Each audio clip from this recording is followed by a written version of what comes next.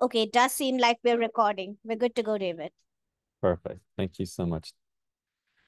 Um, okay, thank you for joining. As I mentioned, Ruth is not here. There's a few things I'm hoping to talk to. Please feel free to add your own agenda items if you have anything that you would like to talk to. I did some work over the last couple weeks. I met with a really exciting group called P5.js. They are a project that does they use they build a JavaScript tool, and their goal is to help, I think, bring non-STEM people, artists in particular, to help them learn about technology and code. So I recommend going to p5.js. It's a really fun project. It's very similar to CHAOSS in that they value all contributors and all contributions. Um, So I just after talking with their lead maintainer, Tianshan Yi, she did a presentation at one of the college events that we host here at GW. Um, I thought I would try to go through their like pretend I was the maintainer, or just go through their project from what I had learned about the spirit of their project and their focus. And one of their main drivers is accessibility. They really value translating their documentation into other languages. They really value bringing in multiple generations, um, older and younger, to as a way to bring them into the technology fold, and also very inclusive project as well. So from that perspective, I thought, let me see if I can map their project to the UN SDGs. Um, so that was one thing I did. And I'll go through that in a couple minutes. And then I also had a really good meeting with Roberto Cosmo, sorry, from the Software Heritage Foundation. Sorry, the Software Heritage team. They have been working for many years, building a really powerful archive of software. Um, and they have some really nice APIs, and I think they might be a really an interesting integration point for our work, because they're not like just focused on GitHub. They are focused on a much broader um, source of basically all publicly available software. So that they've built ways to grab all of that software and archive it and update it.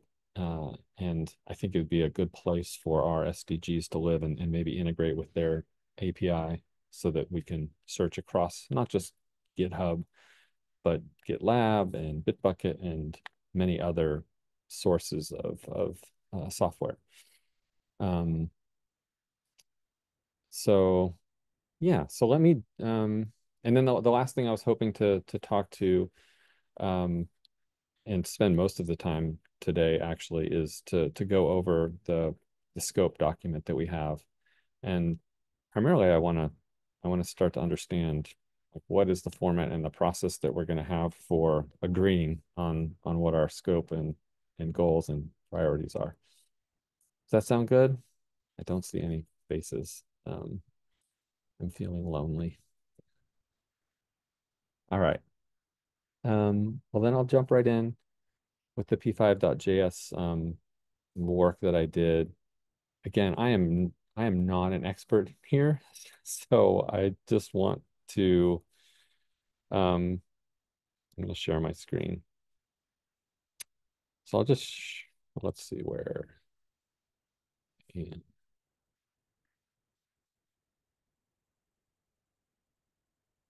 all right, sharing this, and I'll jump over to the document. So this is our scope document that Ruth shared. Again, Ruth apologized she couldn't be here today. She's busy traveling. Um, I'm not even sure where she is. She might be in the US. I know she was in Germany last week, so she is the jet setter. I'm a little bit jealous and I'm also not jealous. If that makes any sense. So at the bottom of this document, I just started a notes section. And what I did, and please feel free to jump in and ask questions or tell me your thoughts. But this was sort of an experiment where I was trying to see what would it be like from a maintainer perspective to try to figure out how their project addresses the different UN SDGs. It was a great learning exercise for me, having just learned about this p5.js project, which I talked about already, but I think it's a really cool project. So I just went through all the UN SDGs and tried to figure out which ones might map to this project. Again, this is not, this is a draft and certainly not, this is just an exercise, but it was fun to do. So I'm just going to go through real quick and see what I did. So I just pulled the goal, target, and indicators so that you can see what it looks like. And what I'd really like to do, and didn't have time to do this, but I want to talk to the maintainers and see how they can, at the project level, develop indicators so that we could measure how they're on a very small scale. Like, are they adding an employee?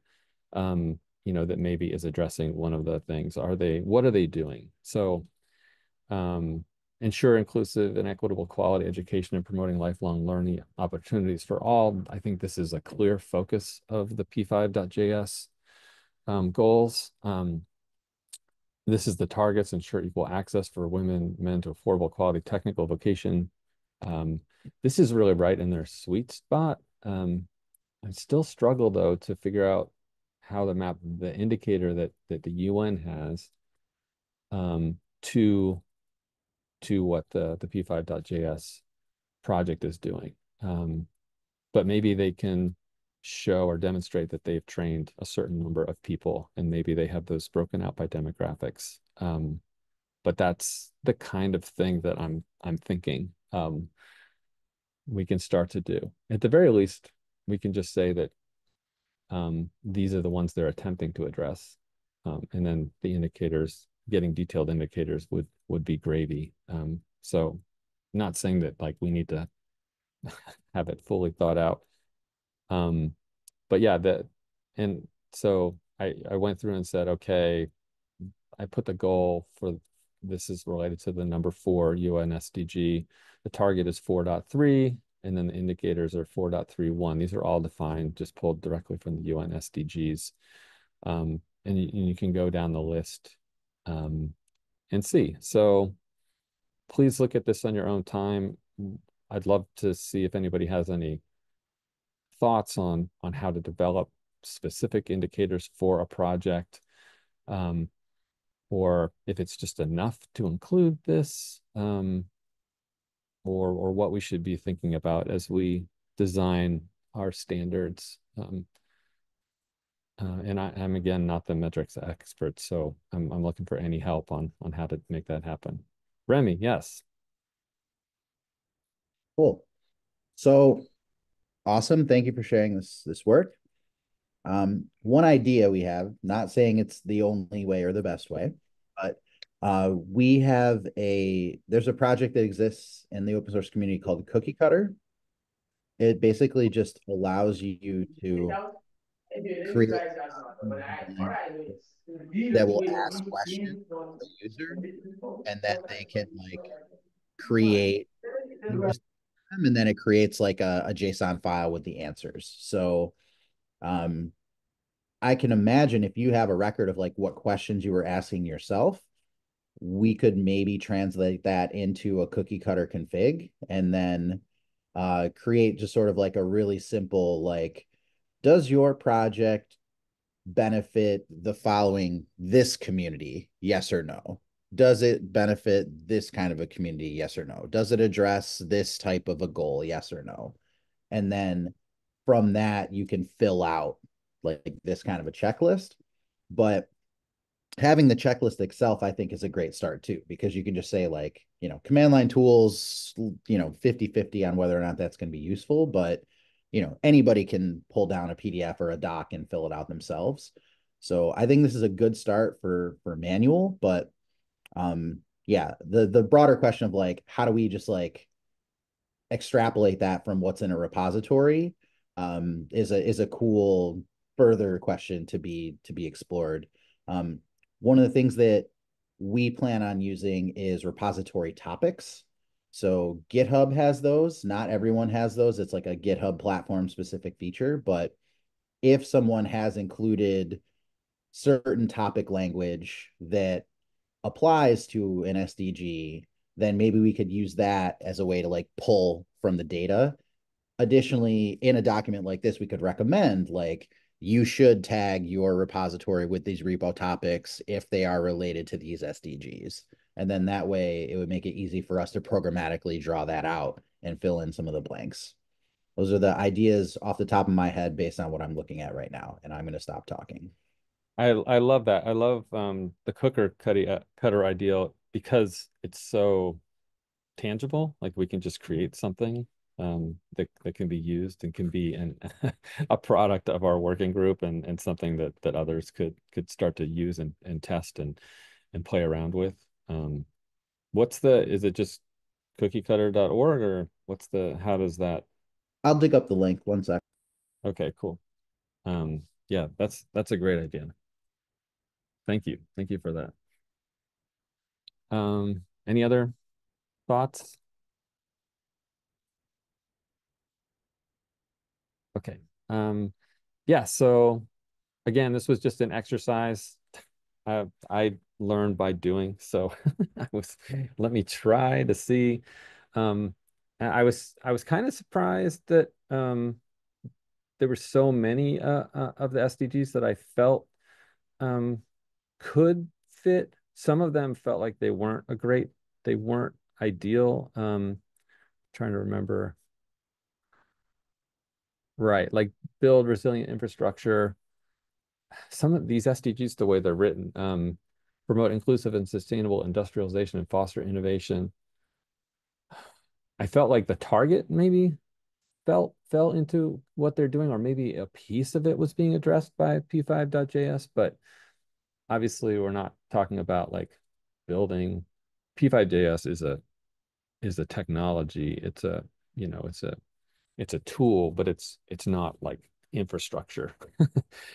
um, but it is can be used a little bit as infrastructure for teaching. So I wasn't right. You start to parse the words and I'm not sure how to make those decisions. Who an authority would be to make those decisions about whether it really isn't meant to fall into this kind of a category or not. So they're really doing like a lot of work to try to get out to communities that aren't normally technical or understanding the technical or feel like they're coders. So they're really making this effort to that kind of falls in line with this like extending the access. In fact, access is like their main priority. So I struggled here. I was trying to figure out how some of these goals, if they are meant to fit or if they're not, if they're really talking about building cell phone towers and train lines and things like that, versus technology like open source projects. Jonathan, sorry, go ahead. Yeah, apologies if I think out loud through this, but I think it would help to get some thoughts flowing. I think you brought up a good way to frame some of what we're trying to do and how open source software relates to the SDGs. So on the easy level, let's say, is there is some software that is specifically built to address the SDGs and advance their goals. That's probably going to be few and far between, but those are projects where we can talk to the maintainers and say, hey, is this project built for the SDGs? How is it built for the SDGs? Which SDGs is it built for, et cetera. But then there's just software that is used by people who are advancing the SDGs through one way or another. By building cell towers, I have no doubt open source software is used in the process of building physical infrastructure in a lot of these communities. So identifying those libraries and repositories that are useful in that sort of endeavor, I think is also going to be important and a little more difficult. And then there's the hardest level of something is happening that does advance the goals of the SDGs, and that thing also uses open source software. For example, I think SDG 4 is generally around higher education and access to higher education.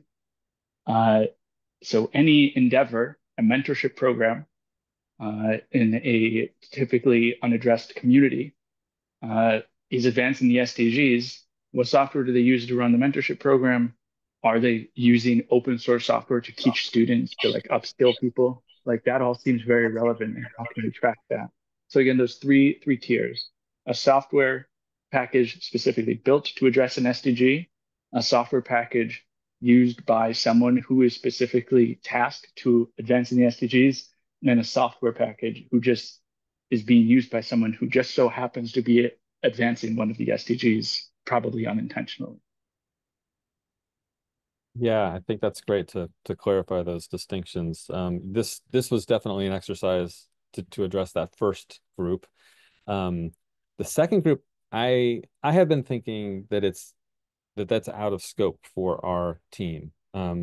Where I've been thinking is that maybe not completely out of scope, but I've been thinking that's the SBOM problem, and that CISA and those kind of groups are working really hard on the SBOM, and then will benefit when they figure that out. Does that resonate with you, or do you think we do need to address that? I'm not sure. I think it's open to discussion. Yeah, I think SBOMs are more software dependency related, but I'm not entirely sure. Right. Well, I thought that's what you were referring to with the second group. No, so software. So I'm thinking, let's say I run a organization that goes out to try to bring higher education to more people. I use open source software in that endeavor.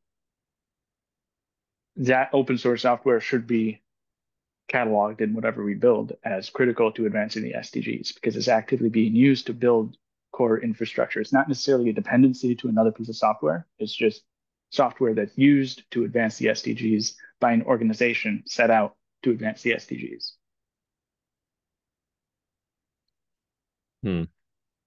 Okay. I was hopeful that the SBOM would be sort of a path for that, where any project is listing their dependencies. But am I just not understanding it, or you're talking about like the specific package dependencies, or what the SBOM is doing, but they'll be missing some other ones?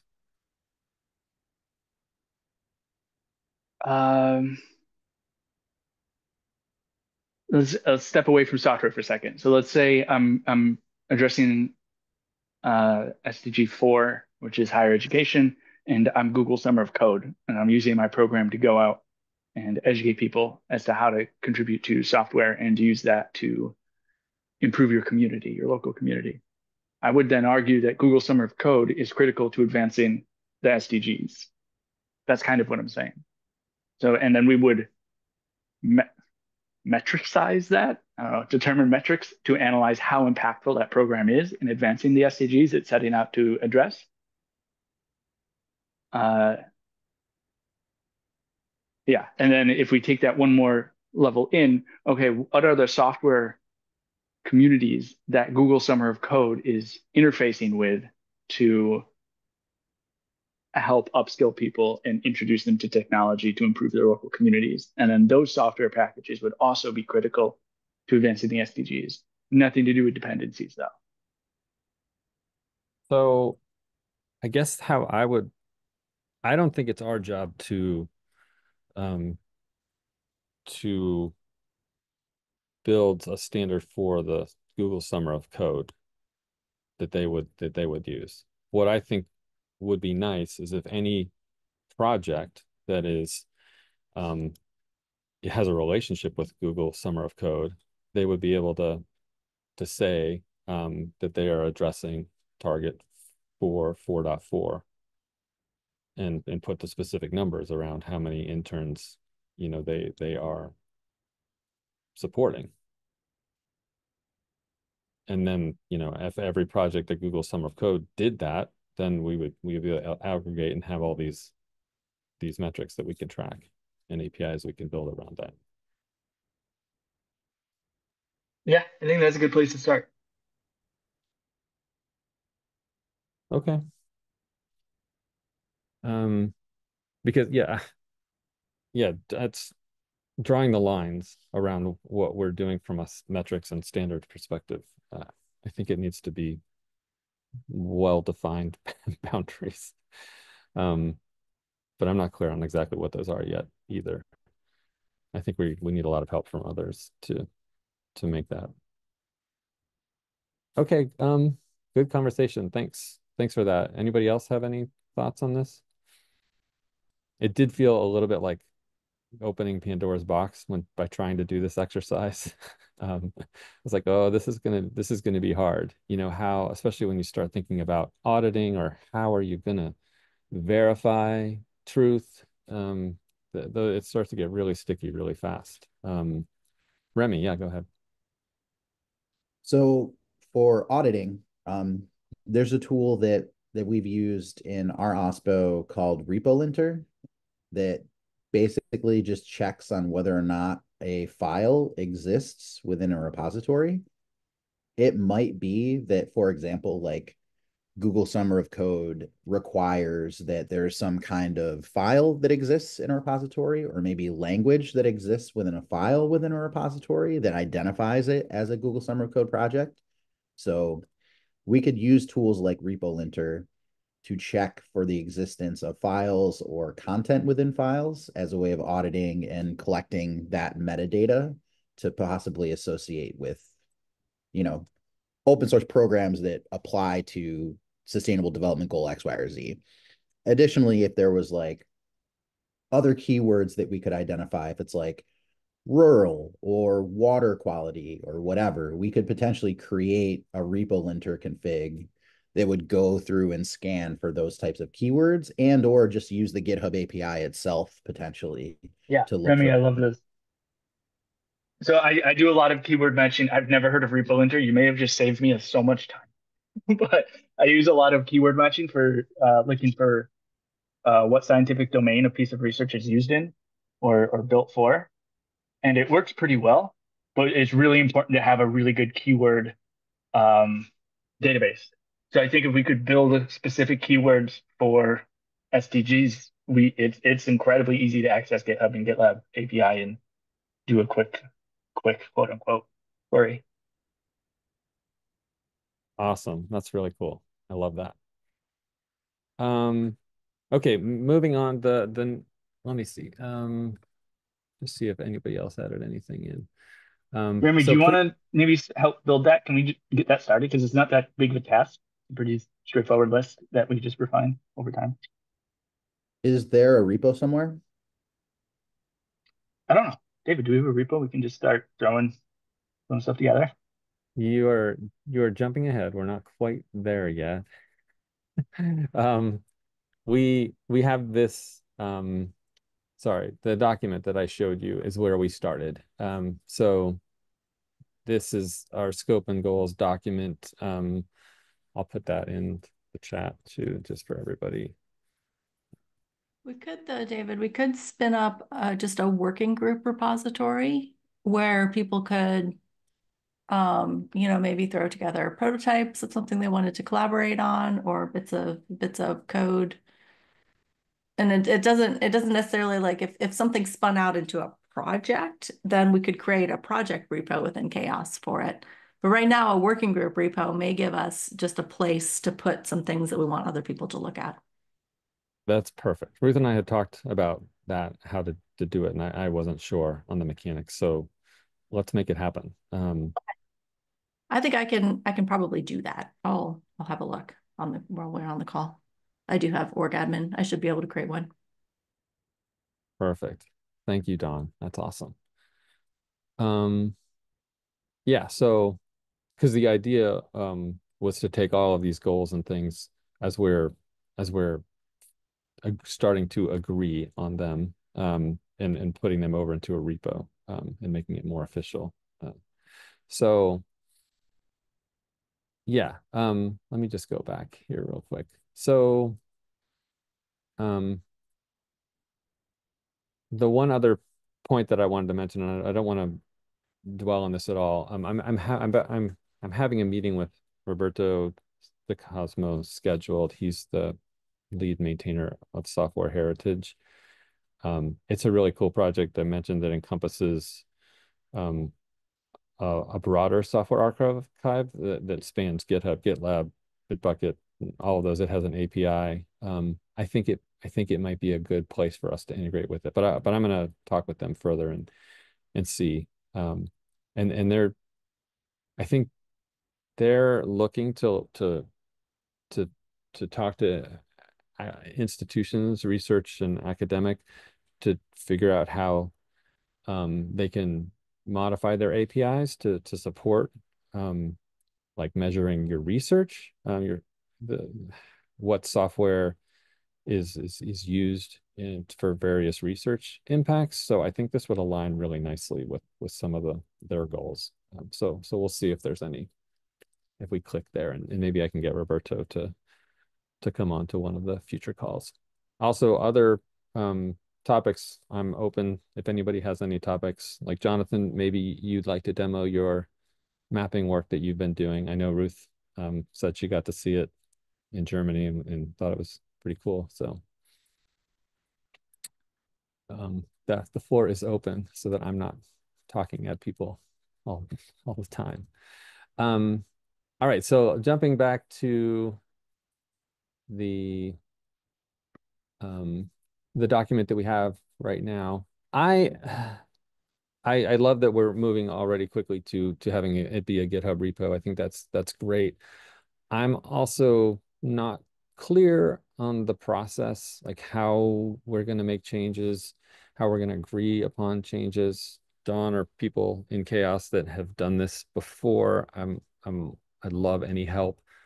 Anybody on this call that has thoughts, how do we decide that maybe somebody's good idea is out of scope, for our project? Do we vote? Do we I'm not comfortable with the process. I want it to be very democratic, and I want everybody's voice to be heard, and so I just don't know the mechanics on the best way to make that all happen. Yeah, so the CHAOSS project as a whole operates more on a consensus basis than a voting basis. So we it would be unlikely for us to vote on anything relative to a working group. So usually when we're trying to decide, say, whether to merge a PR, if there's something controversial, we would bring it into the working group meeting. So this is how we've handled a lot of the metrics and a lot of the metrics models, is that if it's, if it's a simple change, it's not a big deal, somebody who has access just merges it. If maybe someone's proposing something that we're not sure, we think it needs a little work, we're not ready to merge it, a lot of times we would bring it into this meeting and maybe do it at the end, so that people who aren't interested in live reviewing of a PR or a concept, they can drop off if they're not interested. But that's typically how we've done things in other working groups. I don't know, Kevin, if you have anything you want to add to that. Kevin's been no, involved. I think your response was pretty accurate. Okay. All right, well then let's jump to that exciting or possibly boring part of the meeting, where we just go through our scope and goals and talk to it and see if we have agreement. I have not like thoroughly gone over this myself. I've added a few things here and there. I'm used to working in a little bit of a different way, where we have more requirements and use cases. So, but I'm fine going through this. So, yeah, this is a chance for us to talk about our overall scope and goals, and come to some kind of agreement, and And we don't have to finalize anything, I don't think, today, but we can start the conversation. And then as we move this over to the GitHub repo, we can keep the conversation going. Are we comfortable with this scope? UN-SDG Working Group aims to empower open source communities with metrics to align their contributions with UN Sustainable Development Goals and enhance the role of open source in achieving global sustainability. I don't have any problems with that. Anyone else want to tweak it or?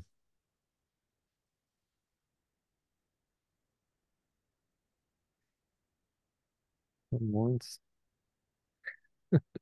Saw one thumbs up. Thanks, Divya. All right, let's go through the goals. I see, Angela, you just were addressing one. Do you want to talk So through your comment? I'm a social scientist. So my first question is, what evaluation is already going on and can we fit into that? This approach is very much like look at the software first. So my question would be, I'm sure that the UN already does a lot of evaluation. I'm sure that they have a known indicator set that they use for outcomes and impact evaluation. What might be useful, in addition to all of the things that we have listed here, again, in addition to the software first approach, is to kind of say, how would we fit into an existing UN indicator set? So that we are something that would be open source, or just software in general would be something that would be evaluated as part of the impact indicators. So this is important for a couple of reasons. One, it automatically communicates to whoever is doing the evaluation of whatever projects that software is important and something that they should think about. But two, it gets us integrated in a way that's sustainable versus it being sort of like our responsibility on the software side. So I don't know that there's any way for us to get into that indicator set, but if we could ask or think about how we might do that, I think it's important for us to get on that impact side of the evaluation that's already happening.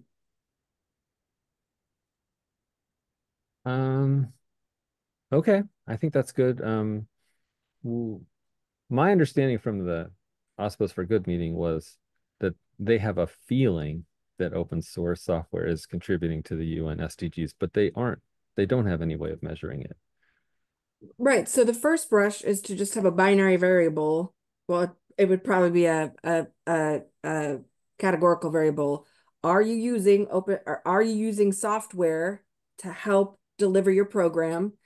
Yes, no, I don't know. If you are using software to help deliver your program, is that software open source software? Yes, no, I don't know.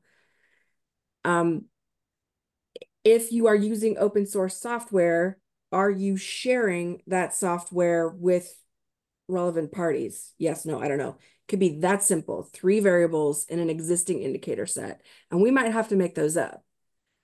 But they're evaluating at the UN. I mean, they evaluate all the time. So it would just be, can we get those 3 questions or something like that into existing evaluation?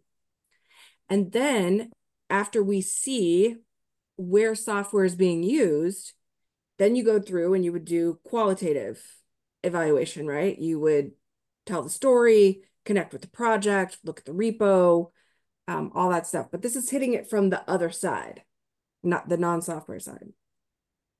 Angela, this is exactly what I was talking about earlier. I think this is a great approach.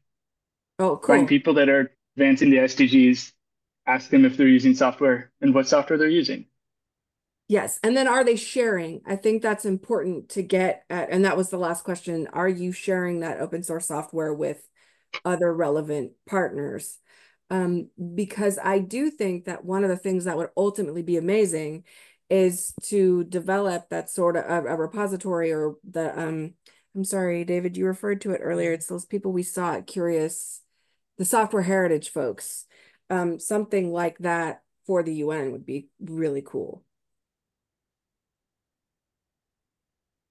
All right. So this is I'm clearly not aligning with you and Jonathan to me, this is out of scope because I don't know how to access all the projects in the world that might be addressing SDGs. I do know how to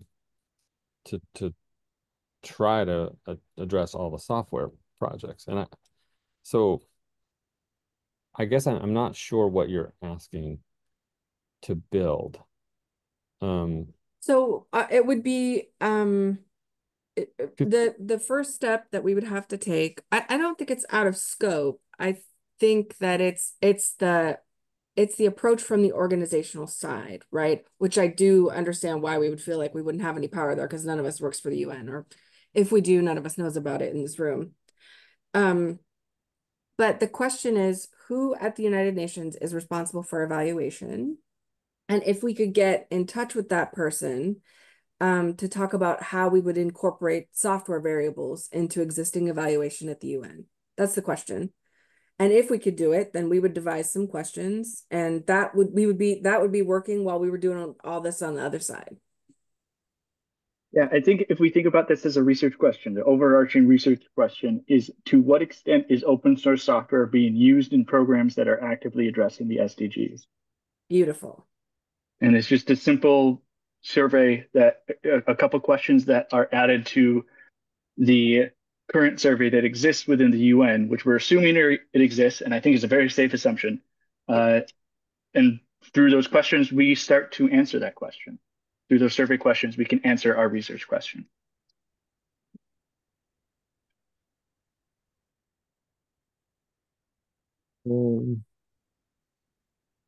Okay.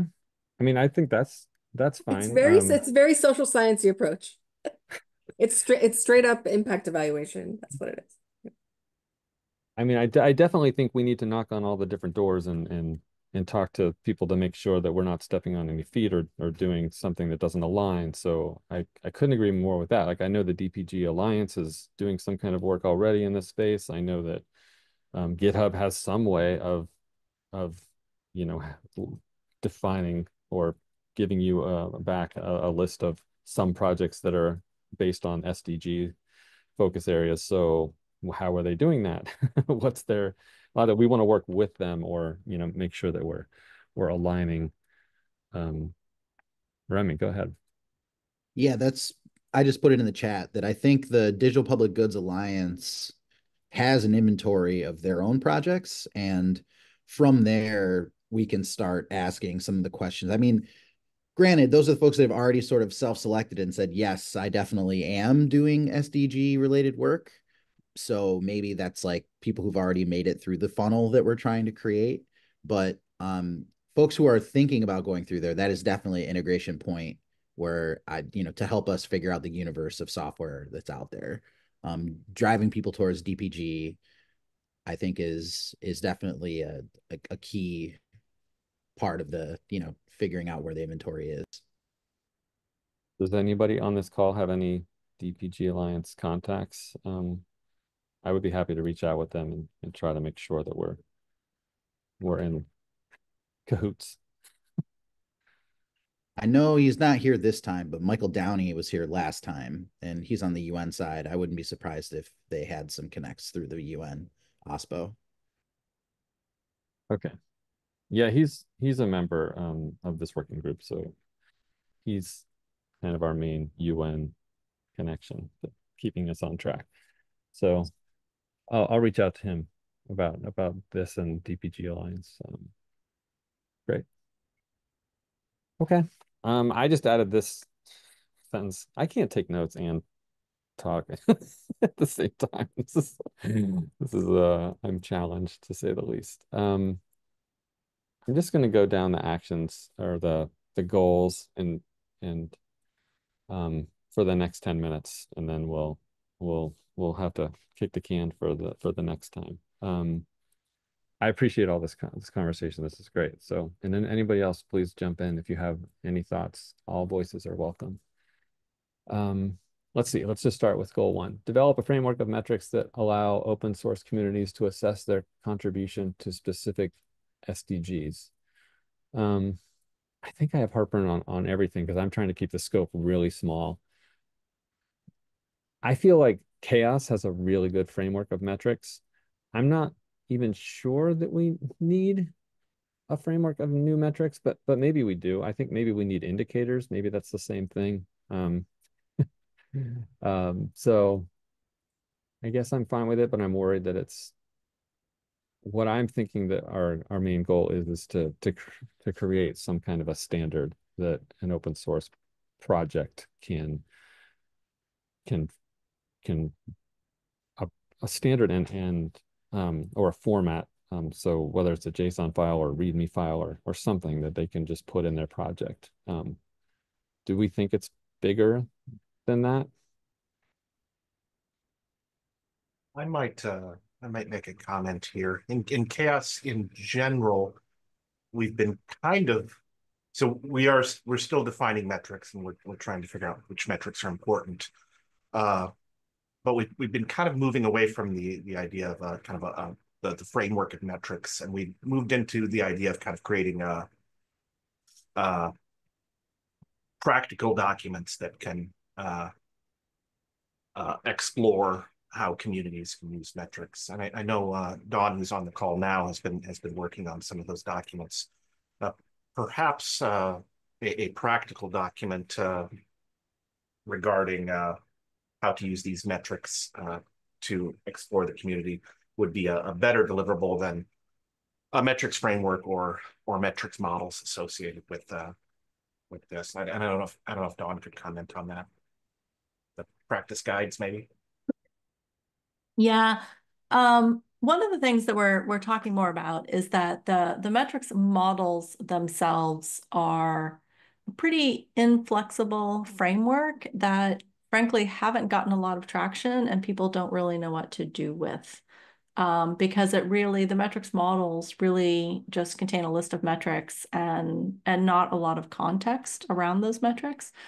So we've kind of pivoted more towards guides. So the practitioner guides, I think maybe don't fit here because practitioner guides are designed for people who are kind of brand new to open source and are figuring out a way to get started and don't really know much about how to manage an open source project.